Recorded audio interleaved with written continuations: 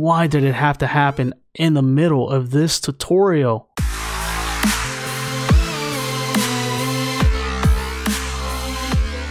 Zanies, today is the day. The video you guys have all been waiting for. The video about the question I get over and over and over again, regardless of where I'm at. If I'm just hanging out on a public server, I'll hear this question. If I'm reading the comments, I'll run into this question. If I'm on the Dizzy, I will get this question. And that question is, Zany, how are you so good at breaking into houses, at robbing the ATMs, and successfully robbing the jewelry store? Today, I am going to answer that question. Today, I'm going to show you how to successfully rob an ATM, the jewelry store, or the houses in Liberty County. This is going to be the full tutorial. It might be kind of lengthy, but trust me, you are going to be better off at the end of this video. We're not going to waste any more time. If you don't know, and in case it's not implied, you are going to need some hardware to pull all of this off. So without delay, we are going to go right to the tool store and pick up exactly what we're going to need. In case you don't know, and this is all going to take you by surprise, you are going to need an RFID disruptor, you are going to need a lockpick, and I just so happen to already own a drill,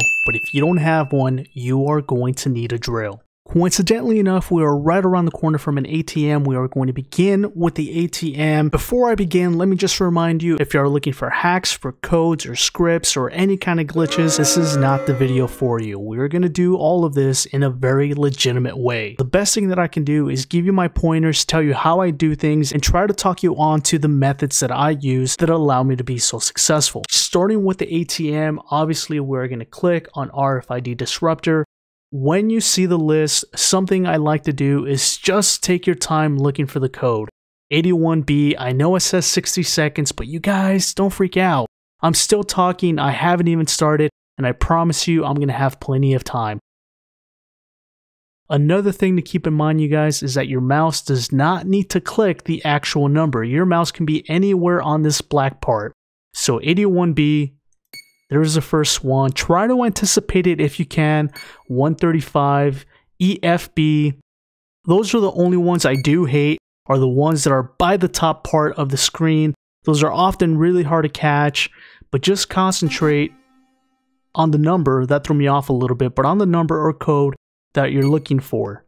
And the last one coming back around, BB3. Try to anticipate it. And just like that, 3,209, unedited, real time. That is exactly what I do, you guys. And again, 60 seconds is more than enough time for you to concentrate and really take your time. We're going to do that one more time for everyone to see. Once again, patience is key. We're going to remain anywhere in this black part here. And we're not going to try to chase the lights. We're going to let the light come to us. And instead what we're going to do is we're going to focus on the number and code that we need to stop the light on. There's the first one. Now we're looking for 125. 6B6. I don't see it. There it is. CCO. Okay, and this is 6CO, excuse me. This is one of the ones that I hate because it's right at the top. So I'm really going to try to focus here. There we go, I got it. And 1DE. Just like that, Zanies. Nothing to it. Focus on the number and code. Do not chase the light. Next, the jewelry store. I will admit, this is where things get kind of tricky. I've tried to explain this over and over again in the comments, but I can't seem to get people to understand what I mean by light presses on your mouse. So if it matters at all, I am going to put my mouse settings somewhere on the screen right now. That is what I have my mouse set to. And also, in case you're wondering, the Corsair mouse that I'm using will be linked in the description below. Let's get right into the jewelry case. It tells you exactly what you have to do. Click and hold the drill. Keep the bar in the green section to prevent the drill from overheating. So that's a bit of an ambiguous message. I will tell you right off the bat, because you do not need to click and hold. You essentially need to click over and over and over again to keep the bar in the green. So I'm going to say that again. Don't hold the button. If you hold the button, you are going to burn out your drill. You are going to click once, let it go, keep on clicking, keep on clicking, keep on clicking,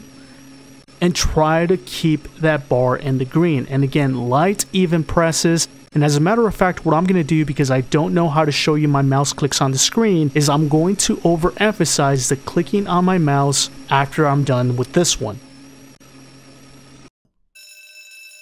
Just like that, 1062. So let's give it a couple seconds for the timer to reset on us, and we're gonna pull the drill off. But this time I'm gonna put my mic right on top of my mouse so you guys can hear the rhythm that I adopt when I'm breaking into the jewelry cases. I can't say it enough, so I'm gonna repeat it again. Do not hold down the mouse button. Do not hold down the mouse button. I think you guys get it. Here we go.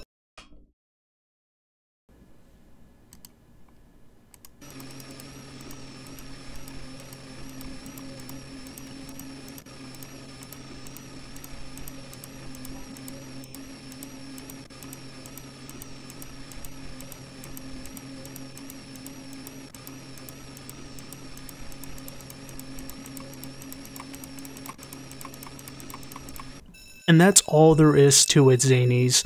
I hope you can hear for yourself how you really do have to adopt some kind of rhythm when you're doing this. You really just have to get used to it. You have to keep practicing it. And to me, it's one of those things that becomes muscle memory. Once you've gotten good at it, every single time after that, you're going to do it without a problem, and you're going to be able to successfully rob the jewelry store without burning out your drill. One more third and final time, just because I really do feel that the jewelry store is the trickiest of them all. We're going to move over to this case here. We're going to wait for the timer to let us in. There it goes, and we're in. Okay, rhythm, clicks, don't hold. Rhythm, clicks, don't hold.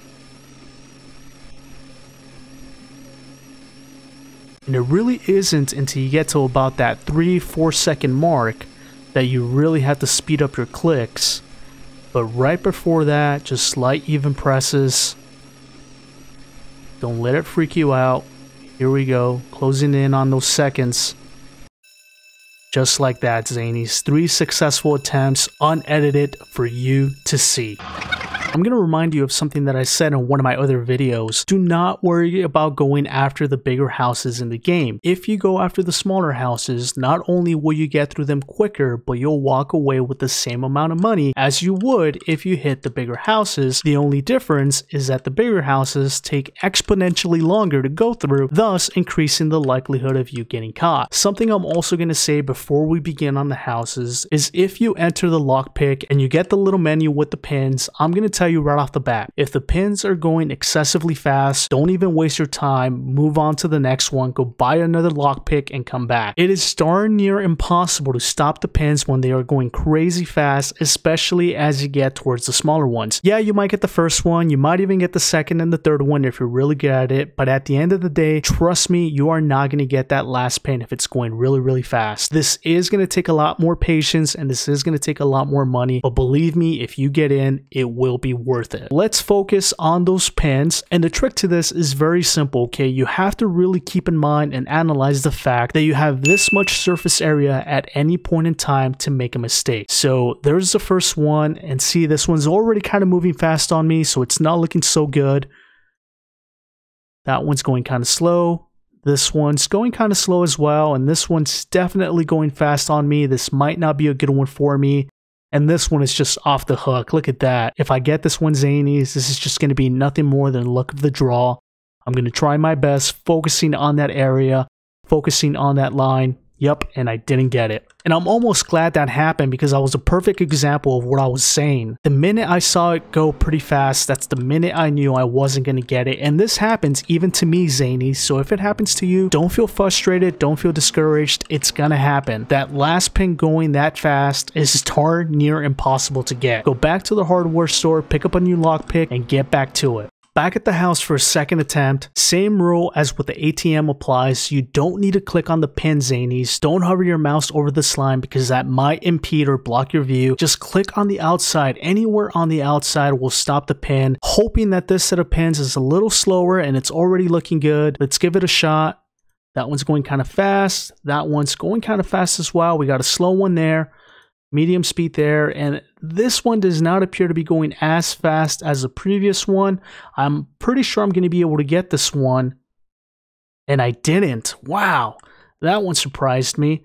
But hey, listen, this is exactly what I'm talking about. I'm $1,000 out, but I know that if I get in, I'm going to come out with about $3,500, thus offsetting my expense to get into the property. And as we drive back, Zanies, I'm just going to call it before I even see it because I've never seen a set of pins that fast 3 times in a row. So I know for a fact I'm going to break into this next house successfully. But what is going to allow me to prosper and come out on top is that patience that I'm exercising and just understanding that I've never received 3 set of pins going that fast, so that automatically tells me that this next one here is going to be kind of slow for me.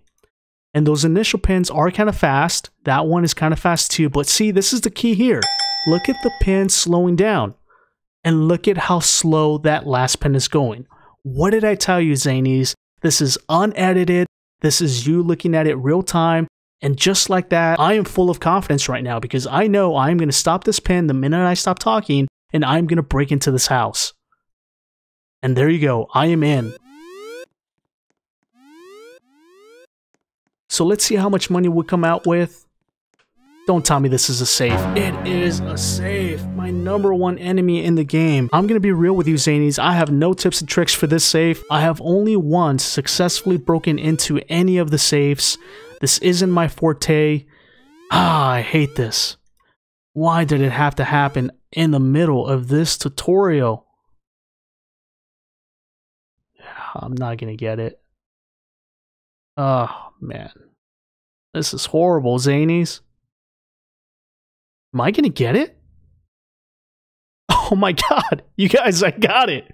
$5,037. Wow, goes to show, Zany. So let's just very quickly break it down. This is what the expenses look like, and this is how much I am still coming out on top. So no matter which way you slice it, your haul for breaking into the house is very often going to be the same, if not more, as if you would have broken into an ATM. Because the ability to rob into houses over and over again is contingent on the game cycling, I'm not going to try to do that again. It would just take way too long and really make this video more long than it's already probably going to be. So instead, what I'm going to do is I'm just going to sum it all up for you guys. When it comes to breaking into the houses, hope for a set of slow moving pins. If you don't find a set of slow moving pins, it's not a big deal. Just count on the fact that you might not be able to break into that one and hope for the next one. A very broad ratio that I always try to remember in the back of my mind is that at least one of every 4 houses that I'm going to try to rob into is going to have a set of slow moving pins. And even if I get it on that last house,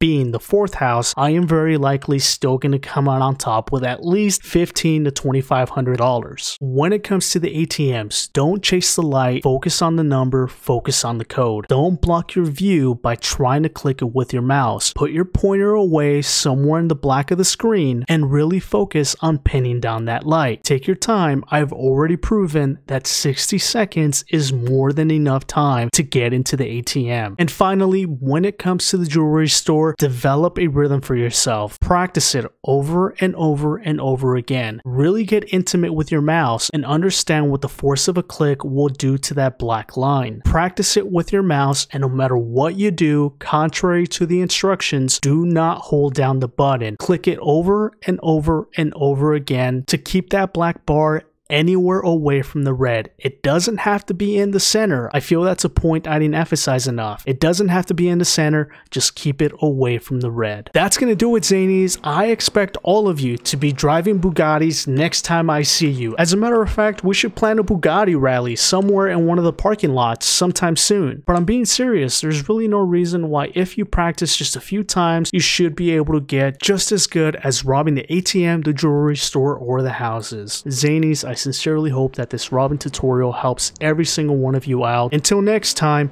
long live the Zanies.